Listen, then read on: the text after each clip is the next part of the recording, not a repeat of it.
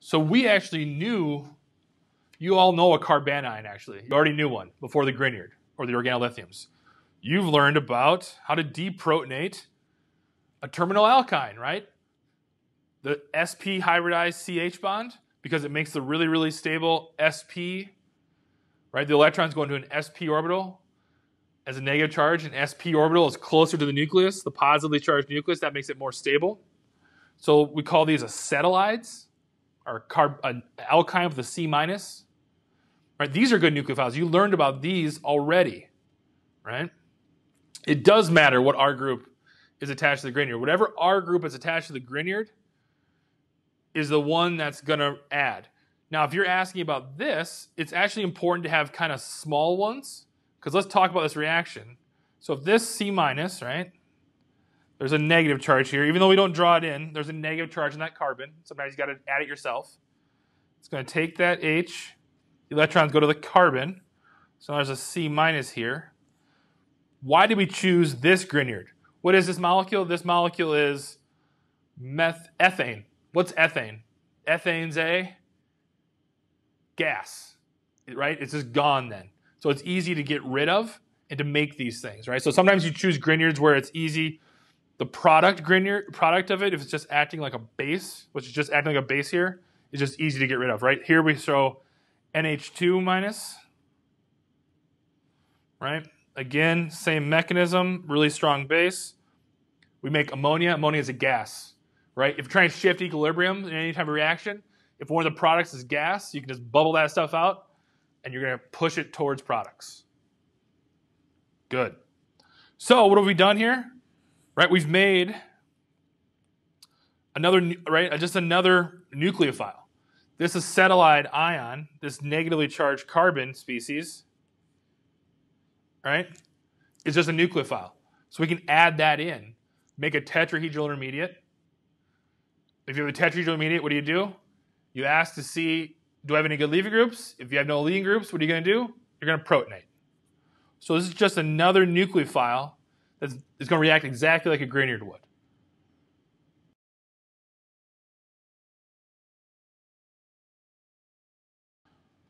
So another nucleophile. So we've been talked about, essentially, we're just laying out new types of nucleophiles, N- nucleophiles, right, to make alcohols.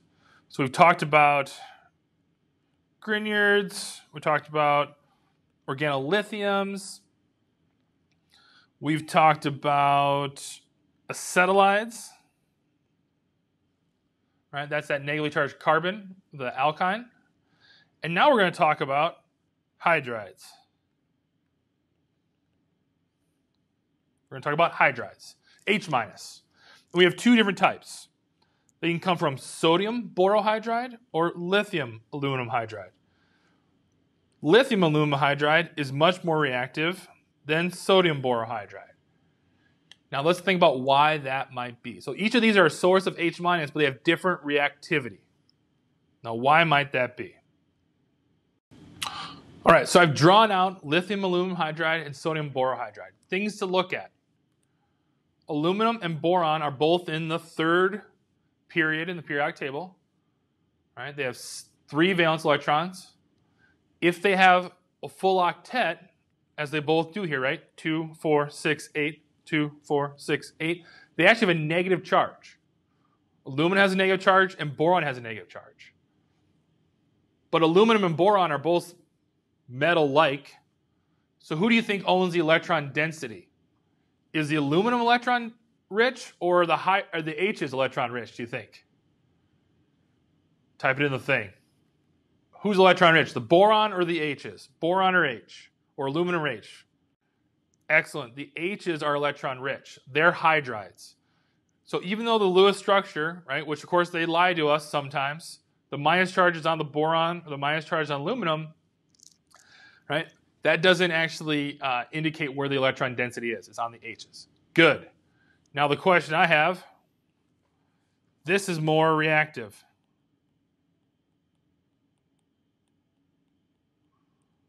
Why is that? Why is this more reactive? It's a periodic trend. Where are boron and aluminum on the periodic table? Let's see. Who's on top of who? Isn't it go boron and then down is aluminum? So who's bigger, aluminum or boron? Aluminum. So let me just draw that to scale here. Very good. Who has better orbital overlap with hydrogen? Aluminum or boron? Who is similar in size to hydrogen? Aluminum or boron? Boron is, right? Because boron's smaller. Boron H bond,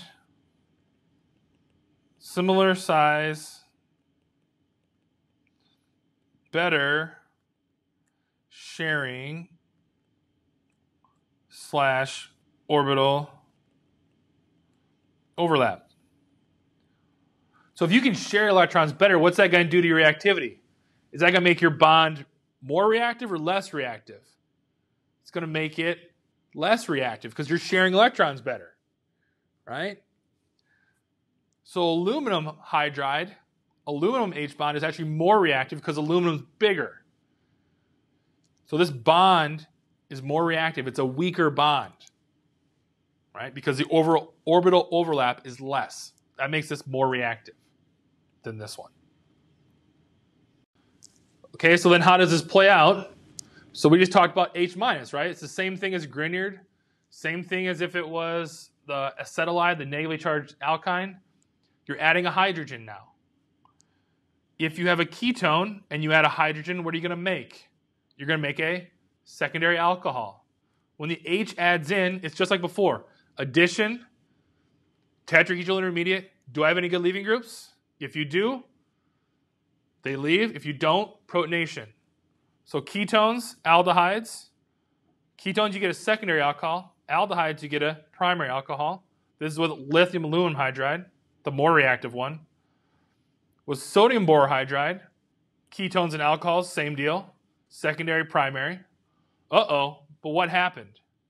All of a sudden you go to esters or carboxylic acids, right? Esters, because they can do resonance, this carbon is not as electrophilic as aldehydes and ketones. Lithium aluminum hydride, because it's more reactive, right? Because of that less orbital overlap, will react, right? And keep reacting like a Grignard would, and you add 2 hydrogens, right? Because it's an ester. What happens with sodium borohydride? Absolutely nothing, right? Absolutely nothing. What happens if you have a carboxylic acid with a lithium aluminum hydride? It reacts, and you actually get a primary alcohol again. We'll talk about this mechanism later.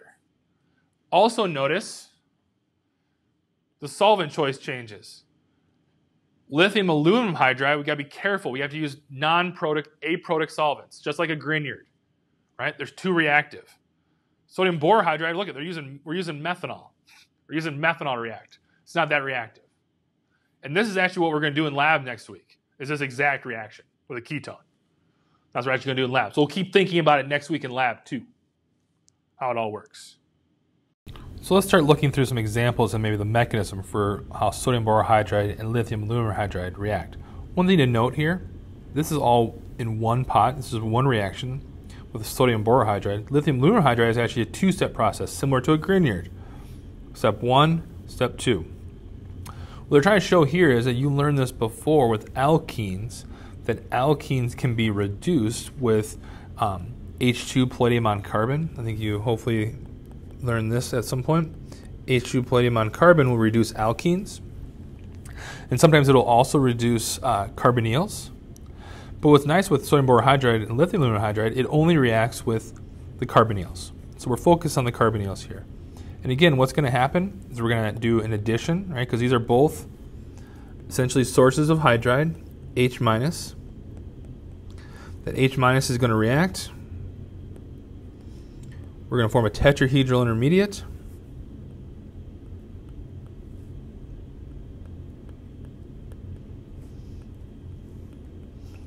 If we have a tetrahedral intermediate, we ask ourselves, do we have any good leaving groups? In this case, we do not. We have carbons and hydrogens. And in the sodium borohydride mechanism, we take an H from the solvent. With the lithium aluminum hydride, we have a stop. We stop the reaction here, and then we actually do another reaction with acid. So it basically plays out the same, I'll show the one with acid. It's a bit more complicated than this, but this is what you need to know, and that gets us to this, in this case, secondary alcohol. A ketone with a hydride gives you a secondary alcohol. All right, so here's some words, kind of what I said. So we're focusing on sodium borohydride, the less reactive one, because the boron and the hydrogen have similar size. They have more orbital overlap, making it less reactive. What happens though, the borohydride, and I won't make you draw it like this, I'll let you just draw it as H minus, reacts, just like it's drawn here, breaks the pi bond, and in sodium borohydride, it gets the hydrogen from the solvent, in this case ethanol, versus a second step of acid. Now, two things. Sodium borohydride, just as lithium aluminum hydride, notice they have 4 hydrogens. So each one of these has 4 H minuses packed with it. So if I wanted to reduce 4 ketones, I really only need 1 sodium borohydride because there's 4 of those, 4-to-1 ratio. Now there's some more complicated parts of the mechanism down here, and I'm not interested in you worrying about that. What I do want you to know though is that because it's NH4, right, in theory, there's 4 equivalences, 4 H minuses for every one of these. For every one of these, you can react with 4 different ketones or aldehydes. That's the take-home message. So what's it look like for lithium aluminum hydride? Again, the same deal. There's 4 hydrides, so there's 4 equivalents. Right? One of these could react with 4 aldehydes or ketones. What's the mechanism look like? H minus reacts, breaks the pi bond. Right? Now they're going through a little more complicated mechanism here that I'm not going to have you worry about just yet. All this stuff, don't worry about this. What I want you to think of it as is more like this. So let's take from here the version I would like you to do, and maybe let's do that on another page. Hold on a second. So this is more complicated. That's not what I'm asking you to know right now. All right, so let's look at the lithium aluminum hydride mechanism. So sometimes they call it LAH, you'll see that. The way I want you to draw it, or where I'm worried about basically, is that pretend that this, and with sodium borohydride too, this is just H minus. You can literally redraw it as H minus. That's what I want you to do. You do need to recognize that lithium aluminum hydride and sodium borohydride react differently, but as far as knowing that, what I really want you to do is just draw H minus. So you draw H minus, it reacts as a nucleophile, it adds in to the carbon in the carbonyl group, which of course is electrophilic. And that gives us, after our first step, they'll give us a tetrahedral intermediate. Tetrahedral intermediate, we ask ourselves, do we have any good leaving groups? We do not. That means the next step is going to be protonation. So we finished step 1, now we're on to step 2. In lithium aluminum hydride, they use acid instead of solvent. So the next step is going to be, if this was an addition step, we added something. Now we're going to do a protonation step. We're going to grab a hydrogen, a proton, protonation. All right, what do we end up with? Now we have an alcohol. Now, what you need to remember and know is that there's actually, of these, for every one of these, there's actually 4 of those. So you could draw 4 of them if you wanted to. It doesn't really matter. But just know that for every one equivalent, you get 4 H minuses. And then you get the secondary alcohol. This is the way I want you to know the mechanism. All right, so we've talked about lithium aluminum hydride and sodium borohydride. Sodium borohydride, of course, is not as reactive as lithium aluminum hydride. So things that are more reactive, the lithium aluminum hydrides actually react with less reactive electrophiles. So if we think about this case, our ketones and aldehydes are pretty similar in reactivity, but they're higher in reactivity. They're more reactive than an ester, right? When I say reactive, I'm referring to the carbon of the carbonyl group, how delta plus these things are. Because this can do resonance, that makes this less reactive. So these are more reactive. So if you have a less reactive electrophile, you need a more reactive nucleophile.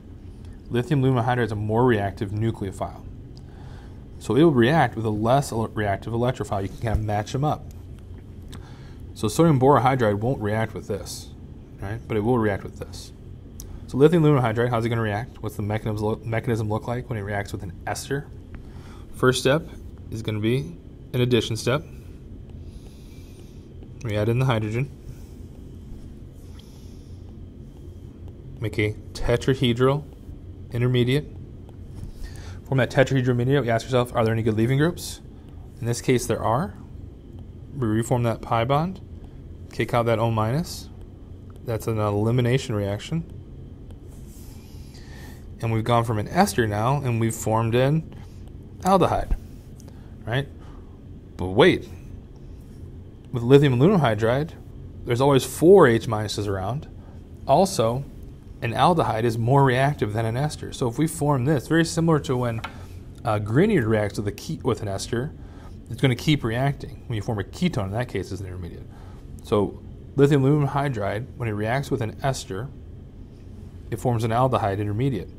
Aldehydes are more reactive than esters. And lithium aluminum hydride comes with 4 hydrides. So it's going to react again. Another H minus is going to come in and react.